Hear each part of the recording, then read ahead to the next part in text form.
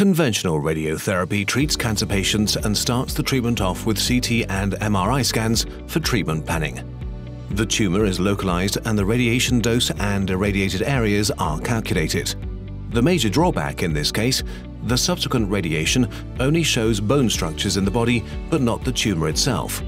As a result, the radiated area is often larger than necessary. The Heidelberg University Hospital has recently started to use the MR-Linac to increase the precision of radiation therapy. Der MR-Linac ist ein Kombinationsgerät. Es ist jetzt erstmals möglich, eine The MR-Linac is a high-field MR-guided linear accelerator that combines an MRI scanner with a linear accelerator in a single system. This device allows us to take advantage of the superior soft tissue contrast of the MRI, enabling us to see the tumor and the surrounding organs more precisely. We can then better distinguish the tumor from the surrounding area and thereby limit the treatment time and radiated area. We can also, to put it simply, make a video of the patient and respond to position changes during the therapy. Während der Therapie auf Lagerungsveränderungen reagieren. Thanks to the addition of the MR-Linac, the Heidelberg University Hospital now has all state-of-the-art radiation therapy equipment and methods available on site. Whether a patient receives MR-Linac radiation therapy largely depends on whether this treatment promises to offer the most benefits for him or her. Patienten profitieren von dieser Behandlung, vor allem Patienten mit Tumoren. Patients with tumors in the abdomen or in the lungs, which can move with each breath, benefit most from this treatment.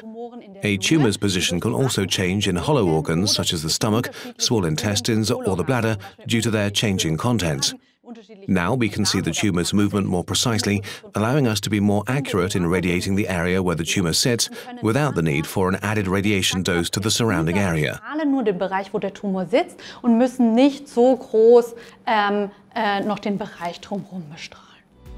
Different disciplines must work together to ensure the performance and functionality of the MR-Linac device and warrant optimal therapy for patients. This includes the computer scientists who handle all the computer technology, the physicists who handle radiation treatment planning for us and who face new challenges thanks to new measurement techniques, and of course physicians like me who treat the patients. Medical physics is tasked with meeting the comprehensive technical requirements that go along with the application and improvement of this device. The particular technical challenge is the development of the actual hybrid MR-Linac radiotherapy device, that is the integration of the advanced linear accelerator for radiotherapy and the MRI system for imaging.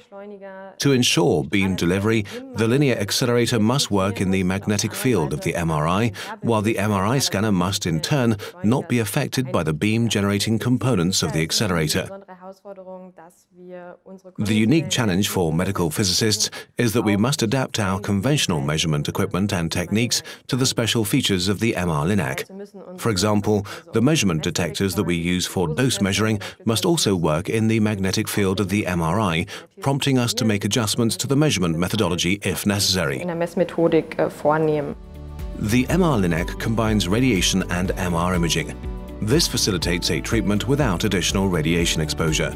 Imaging data can be obtained on a daily basis, which increases radiation therapy precision and further lowers the risk of side effects. However, needless to say, it takes a lot of time and manpower if you have to create a custom plan for the patient and adapt to individual changes every day. That's one of the drawbacks.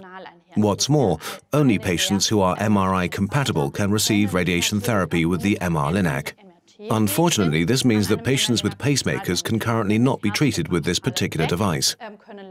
However, these are only a few minor drawbacks compared to the major advantages and the vast potential of this therapy. And this potential of the MR-Linac device is that it will change the current standard of care in radiation therapy over the next few years.